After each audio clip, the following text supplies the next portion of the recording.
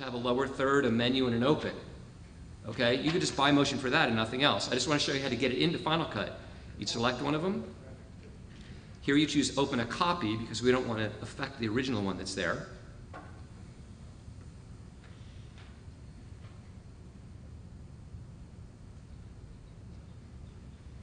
And there it is. Let's play it. I'll hit Shift-Z to fit it to the window. And by the way, you might see this text looks kind of soft here, but that's just because our render quality is set to normal. If we set it to best, it'll be nice and crisp. Okay, that just allows for a little faster playback. You can use normal most of the time unless your text is very large like this. But let's play through it once so you can see what this looks like. We'll see what kind of playback I get while we're doing screen capture. It's not very happy with that.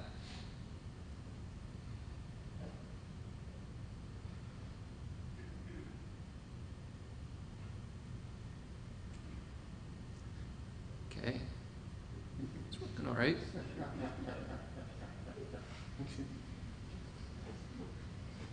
Just want to play it through once so we can see what it looks like. So there's a lot to this guy, right? It's a fairly, a lot of text. It really got a lot to say, okay? It plays faster than, once it plays in real time. But so here, I want to see this in Final Cut. All we need to do is go into the File menu and choose Publish Template, all right? And this is true of any motion project that is not already a title, effect, transition, or generator. Like you open your Motion 4 projects, you can do this exact same thing. Any old Motion 4 project. So I'm going to choose Publish Template, and I get this little interface up here, and I'm going to call this guy, I'm going to call it Snap Open, because that's what the name of it is here. And then I'm going to give it a category, a new category called Motion 4 Templates, because that's really what it is.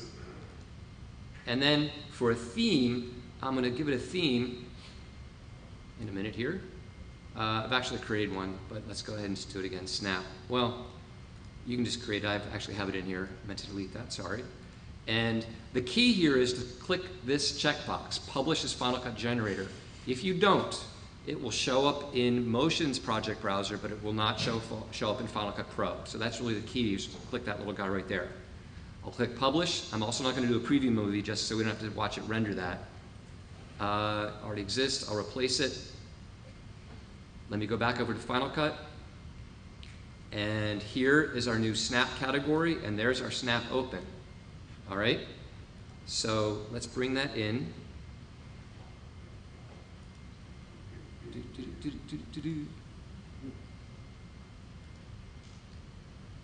Come on, baby. There we go.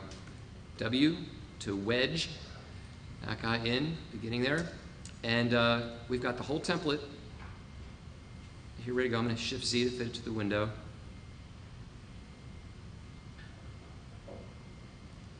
And I'll select the template. And there's so much text flying around the screen, it'd be very hard to select it depending on the frame you're on. So it gives you these boxes here. So I'm just going to double click these boxes. We'll see how painful this is. If I go to the text tab, you can see what each of these are. So this one here is Title Information 1, and I'll just call this LAFCP User Group. Okay? And this one is Title Information 2. I'll call this Wednesday.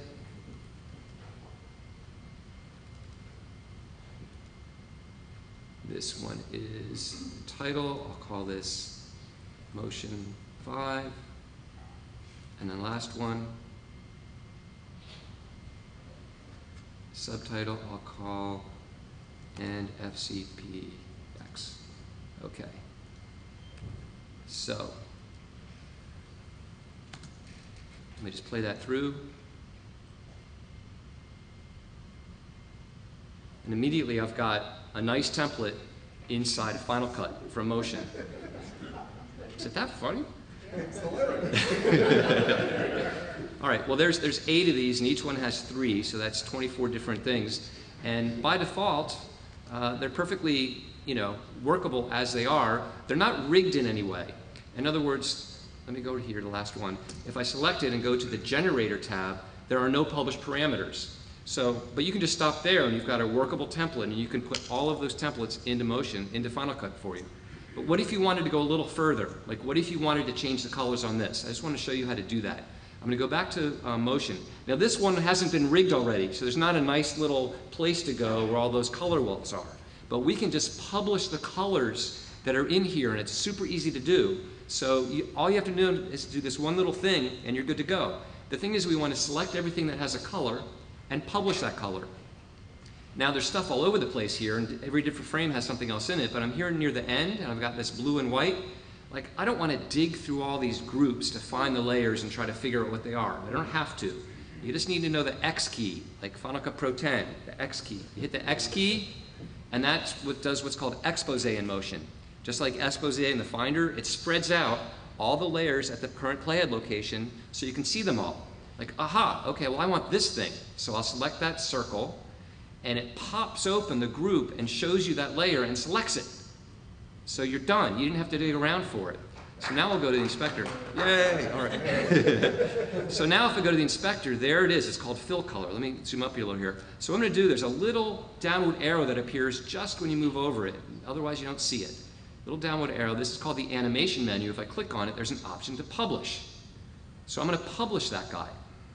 Okay? And then while I'm here, I'll go ahead. I can see another one. I could use expose again, but I'll just do this quickly here. I'll publish that. And then, looks like there's one in here too. And I'll publish this guy. Publish those two.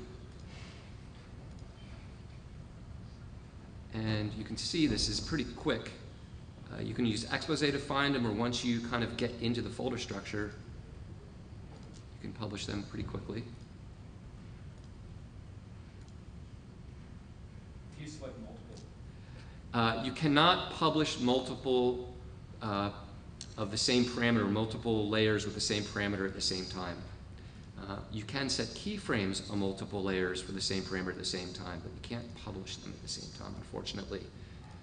Luckily, you don't have to watch this too long, but I do want to change all of them just to show you, not do this sort of half-baked thing, but the whole thing here, because it's really not bad. That one, and then this one, and then this one, and I think there's a little one hiding back there. Publish. Okay, now, we're done, okay? I'm going to say there's a place you can go check this out. There's other things there's all kind of other things you do. I don't care. I'm just showing you the quick and dirty that you want to be able to change the colors of this thing in Final Cut. I'm done. I hit Command S to save, and just thinking about it. There we go. I'm going to go back to Final Cut.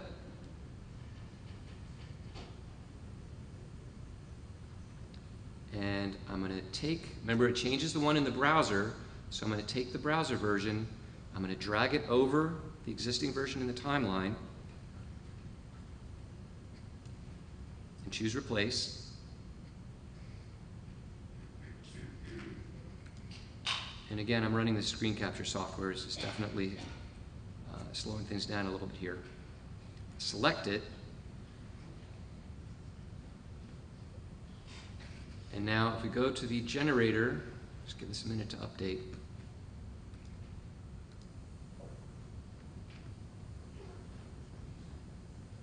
All right, it's not giving me any love. If you want to turn it off. Yeah, let me just check one more time, see if we can get by. So I'm going to go back in here. I'm going to select the project. It's at the top of the layers list.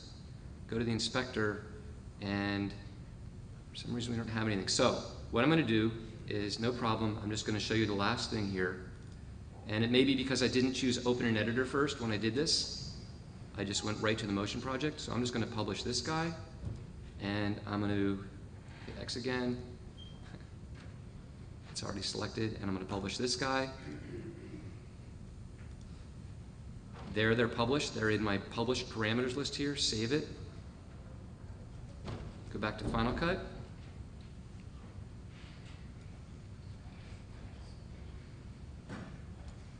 Replace it. Select it. And there's my published parameters. Okay, I just got 2 of them in here, but now I can change these to anything I want directly, and it's a little different than the other one where we created a theme where you're kind of locked in, but here I can change either of these to anything I want directly in Final Cut, and I have really the ultimate level of creative control because I can change every single one of these in the whole project. Now I only have those two published colors, but you can see how you can really easy take these templates and do something completely different with them. And by the way, the text color you can always change. You just go to the text tab and you can change it. So a couple of quick and easy things that you can do with motion. And I'm just going to show you one last thing here, and I'll probably use up my time. And I'm going to shift gears a little bit because those are two ways you can modify. You can take an existing effect in Final Cut Pro 10 and you can add a color theme. So you can colorize it how you want to. Or you can take these Motion 4 templates, anything that's in Motion 5 that are templates, and you can publish them to Final Cut. And if you want, you can take them a step further and publish the colors. Now, I'm just going to, this thing is so cool, I just have to show you. We'll see what we get here. So I have a green screen shot. This is iJustine. And if I select it and hit V to disable it, you'll see there's a little beat shot underneath it. Okay? Now, Final Cut Pro 10 has a great keyer as opposed to Final Cut Pro 7. The keyer in Final Cut Pro 10 is great. If I go to the effects and go down to keying, there's a keyer, and I'll just double click it to apply it to that clip. Select that clip, and boom. You know, sort of, wow. You know, done, right? And it's got a lot of controls, and actually one thing I advise on this is, it first does it automatically. There's two ports to it. There's a core transparency and edge transparency, and by default it samples automatically and figures out the core automatically. If you want to do manually, don't start mucking around with these controls. Bring the strength to 0. The key tip on this thing is to manually do it. You first bring the strength to 0, which means you want to manually set your key. So you can use this to drag in the areas that are green. You can sample areas that are green to knock them out. And then you can use this guy to refine your edges of your mat. And I'm not going to do a lot on here, but you can just adjust this around and move it to really get a nice key quick. Okay? We can look at the mat, and we can look at the composite. I mean, it's pretty good. So you can, there's a couple of things you can hear. I want to show you these. I'm not going to use them, but I want you to see where you can take this a little further. So you can fill the holes if there's holes in your mat, edge distance spill. This doesn't really have any spill on it. You don't see any magenta on it here, so I'm going to leave it the way it is. But here's the cool thing. If you can't get the result here in Final Cut that you want, you can do a little more with this in Motion. For example, right now, you know, she's on this bright background. It really should be flooding around her a little bit, and I really can't do anything about that, right? That bright sun right behind her. But if I go to Motion and open this project where I have the same shot in Motion. Now I can't send this to Motion, okay, which is what I'd like to do, but if I do the same project in Motion, there I have Justine in Motion. I'll turn her off and on. You can see the clip behind her. And then if I go to the library, and wait a minute. We have the exact same filter in Motion. Remember, those effects in Final Cut Pro come from Motion. But the cool thing is that if I go to, actually let's do it this way. I'll do the little pop-up menu. Keying, keyer. All right, bang. Same thing. Now, if you look at the heads-up display, it looks exactly the same, right? We've got these controls, and we can drag the strength slider down, and we can sample the area of green to build our mat. And you can sample multiple areas, and by the way, you can sample at different frames, and it will keyframe over time automatically. If your lighting changes, this thing is really deep. And I'll sample her hair detail a little bit just to give a little bit better. Okay, so that's fine, but check this out. If I go to the inspector, which shows me all of the tools that are available, in addition to these, we saw up to here in Final Cut, we've got a bunch more controls. And I'm just going to pop this open. I'm not going to do anything in here, but we can actually very precisely control the luma and saturation of the piece being keyed out. Here by hue and saturation here and luma here. So you can really do very detailed, specific keying, and you can keyframe these over time. So awesome, don't need it right now. I'm gonna go down to this light wrap. That's what I'm interested in. So I'm gonna add some light wrap. I'm gonna crank this amount up and give it a minute to kick in here. The amount only goes up to 50 on that slider, but in Motion, if you drag in the value field, you can usually go higher. So I'm gonna crank that up even higher. And there's an intensity. I'm going to crank that up beyond 100 too. You can generally go over 100. And I don't know if you can see the difference there, where we've kind of got a glow around here. Can you see that? Okay, so it really helps sell the effect. And it's still, you know, the light's not right for her based on the background where the sun is. I mean, it's still not anywhere close to a perfect composition by any stretch of the imagination, but this light wrap really helps sell the effect. And then you can add, I think I've got a color balance filter on here. Motion has this really cool color balance filter that basically allows you to adjust shadow, midtones, and highlights like a color corrector three-way. If I select shadows, I've got a color wheel with hue and saturation. This is very much like the three-way color corrector in Final Cut 7 built into Motion. All right? So I could color balance to match these shots. I'm out of time, so I'm not going to do it. The other cool thing is you can publish this thing to Final Cut Pro and use this in Final Cut. In fact, Steve and I at Ripple Training, we give away a free effect every week, either a title, a transition effect, or generator.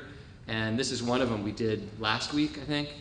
So for me, if I go back to Final Cut and go back to my filters, I've got a set of filters, or who's in here, right? Where is it? Custom, thank you. Custom, there's my garbage mat. Oh, maybe I don't have it in here. No, I have it in Ripple Effects, actually. I made my own category for it. So there's a color balance filter right here. So these are ones that we've given out. 8-point garbage mat, adjustable 8-point garbage mat. Be nice to have, right? Fully adjustable 8-point garbage mat, split screen, 3D effect.